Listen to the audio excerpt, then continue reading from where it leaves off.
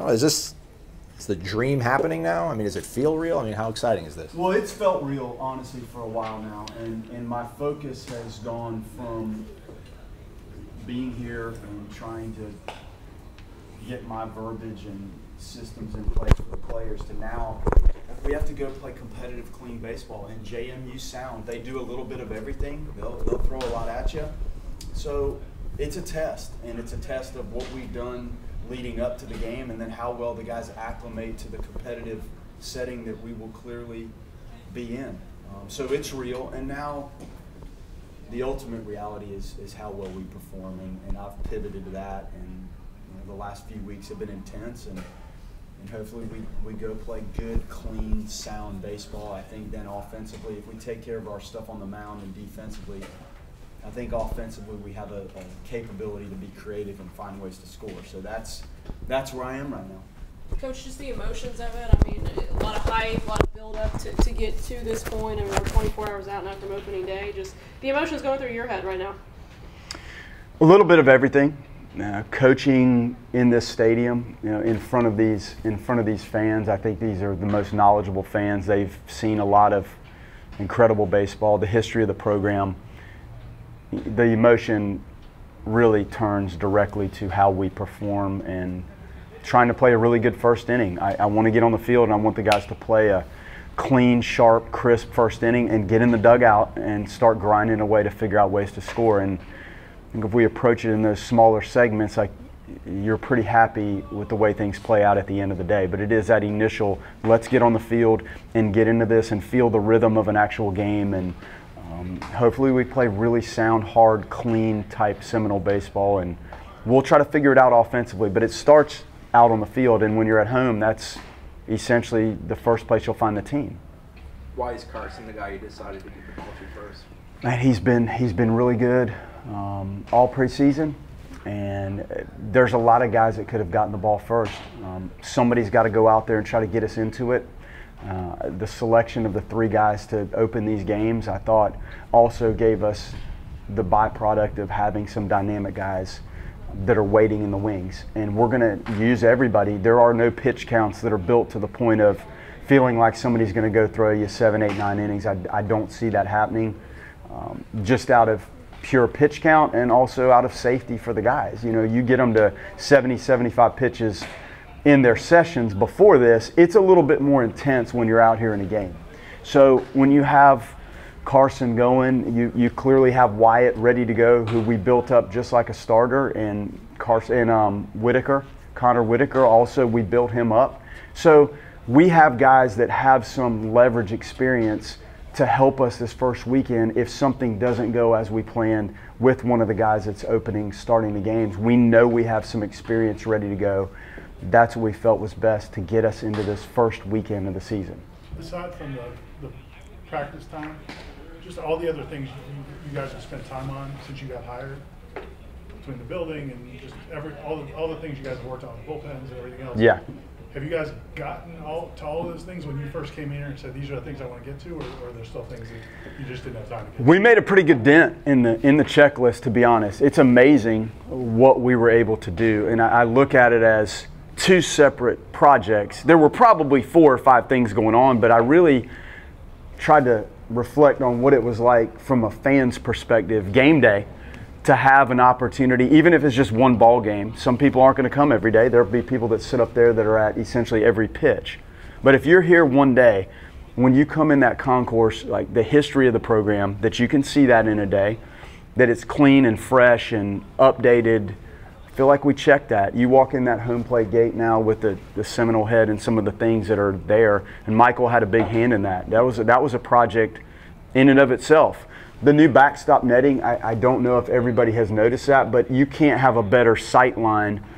The group that did it, the netting pros, they did the dugouts and they made some modifications in how that thing hangs, so you'll never look through the angled part of that backstop. Those are fan experiences that make for a better game day for them. And then you come out here and the things we've done on the field with the turf, the batter's boxes are down. You guys watch them bunt 200 balls easily before we ever thought about warming up. The baselines are down. There's no maintenance at all in this space. We do our infield drills and do some things on the aprons. The bullpen's phenomenal. You know, the locker room graphics and things we did inside that you probably haven't seen. We furnished the tradition room just so we have a meeting space. So there's for the fans, and then there's for the players. We got some stuff done in the batting cage. That's probably something that we need to continue to push to improve the batting cages. But I think we made some good strides in really a short period of time for what we got done. What do you remember about the last time you wore that uniform on this field?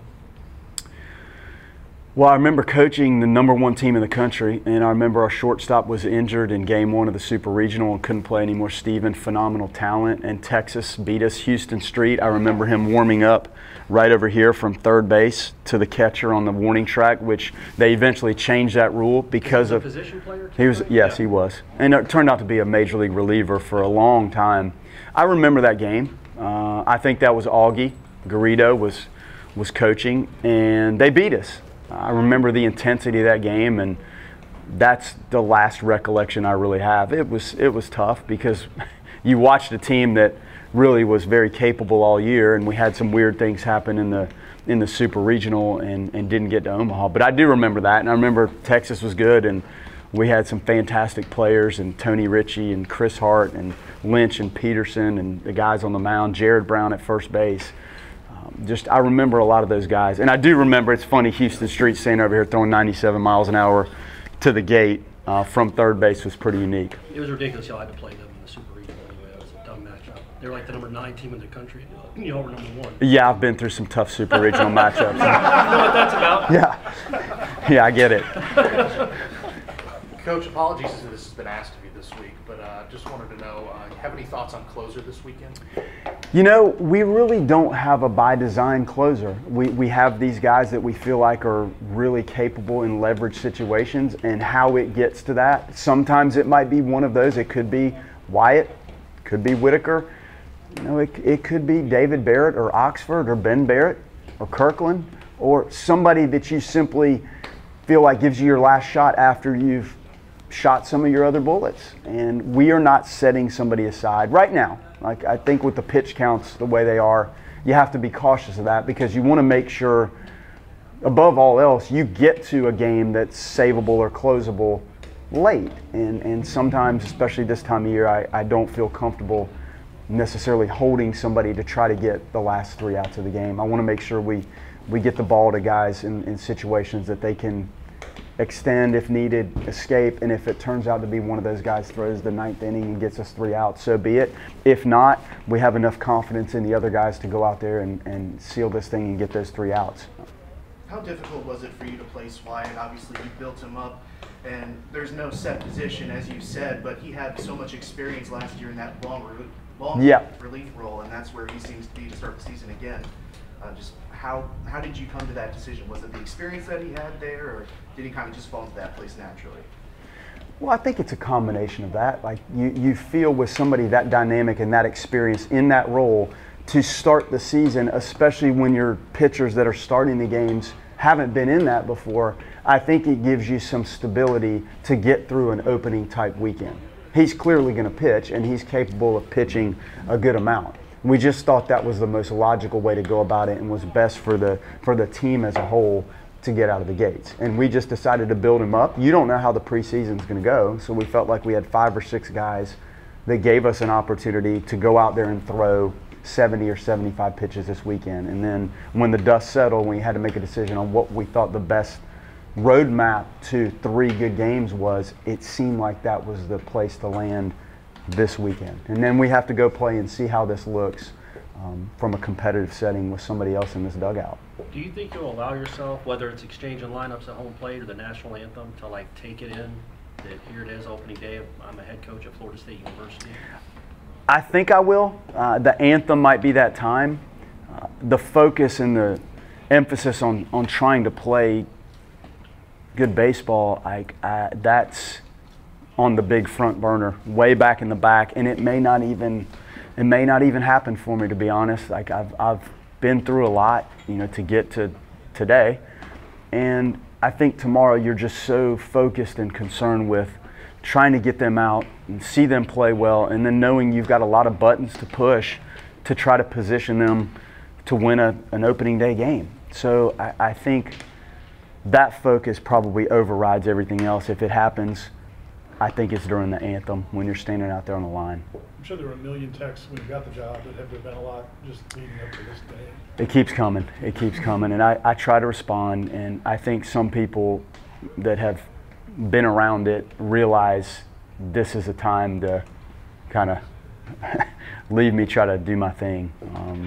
But I can't tell you how many people have reached out and called and texted, and that's probably going to continue. But the support of the program and the support for myself has been beyond anything I could have imagined. The decision to put Jamie on the weekend, how much of that is just his mentality seems to just always stay flatline and never really be fazed by the competition? Yeah, Brett helps a lot. Steady Eddie pitches off the fastball, and clearly some of the young guys have only started games. Like, you have a high school pitcher that's coming in here as a freshman. He hasn't thrown in relief, and they haven't played 9-inning games. They played 7-inning games, and most of your high school arms, they get the ball once a week and they throw 7 innings and they go home. And so sometimes for a young guy to be in that role might be an easier transition out of the gate than if you're asking somebody to experience warming up in the bullpen and trying to navigate, coming into a game with runners on base and the traffic and the things that go into a leverage situation. So he has been very consistent. His stuff has clearly been effective, and we thought that was the smoothest transition into a college career and entering a season for us as a staff. I think you said that you saw somebody else with base paths like this and just the turf. And are you constantly looking at what other people do, whether it's coaching or whether it's facilities, to look for better ways to do it? Yes. And have you always been that way, I guess? Yeah, I have. And Mississippi State might have been the first group to do this with the home plate turf. And I talked to Lamonis about it. My son's a GA at Mississippi State, and we talk about it. And John Cohen was our AD. I talked to him about it. And it removes maintenance from one of the most difficult places to maintain. And you can walk out and do anything you want to do in this area, and it's ready to go. And the turf, as it's evolved in the last 10 years, when you walk into that batter's box, that turf is so firm and dense that if you were blindfolded, you probably don't know that you're on turf. You feel like you're in like a good hard dirt surface. So when you look at all that, it's a pretty easy decision. And this surface stays cooler, so when it gets hot, the product in this turf will not heat up even like your infield clay. So you have that. And when people come to visit, when you walk in here, as opposed to having the tarp and the sandbags and all the stuff trying to cover home plate and the dirt baselines, you have a tarp covering the mound, and the rest of the field looks essentially game ready. So I think it presents itself better. That would be the last reason to do it, but it still is in play as much as the recruiting factors in.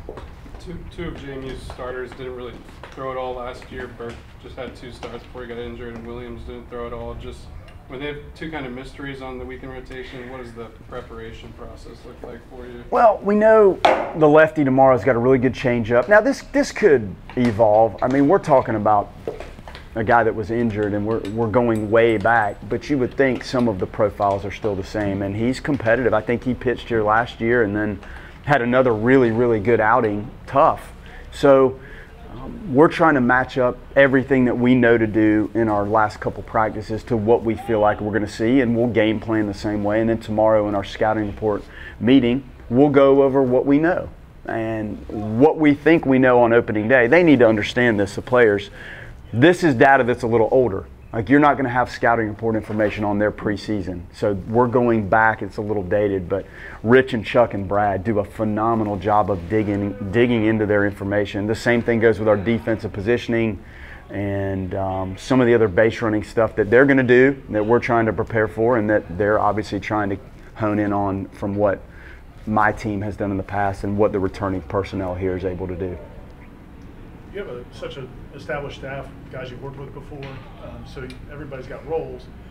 The things you do at practice, like the things that you are hands-on with, are those things that just you're filling the gaps, or are those the things you want to be? Those are probably the things we won't be real good at. No, I like the discussion with the infielders and the work with the infielders, and then, you know, trying to oversee what goes on and get to know the guys, especially when you're new. Like, you're evaluating balls off the bat for the outfielders and who's playing balls well in positions, and, you know, some of the offensive stuff that we honed in on in the fall, like the messaging and why we're doing what we're doing when they go to the cage and they get shoot 30, 35 swings in the cage off the machines, the work we're doing. Like, I try to present that and message that out of the gate. And now clearly, as we've evolved, like, our guys are out there getting going right now, like, they know what I'm trying to do. But there's still things I feel like I need to handle coaching wise, like at practice and then in game. Rich positioned the defense. I help, especially with the third baseman with all the bunt stuff. I help there. And Chuck calls the pitches. And as he's calling the pitches, I feel like it's my responsibility to help maybe stay ahead of the big picture lineup situation and where they are in the order, and help communicate to Seth in the bullpen so we're ahead of any pitching matchups that may be lurking as these innings evolve, because your pitching coach he's really playing the game when he's calling the game, and I don't want his attention diverted to what's going on in the bullpen while he's trying to construct pitch sequencing for the game stuff. Have you coached person third in the first or third in the past? I've coached third a good bit, but the way we do our offense, like, as a head coach, I haven't done it. I feel like managing the dugout and the way we do our offensive stuff and communicating with Chuck about what pitching changes we may be looking to make when we flip back to our defensive side, that has worked better for me than trying to coach third. And to be honest, Rich is phenomenal at what he does at third base, and that's had good rhythm for us. All right, guys.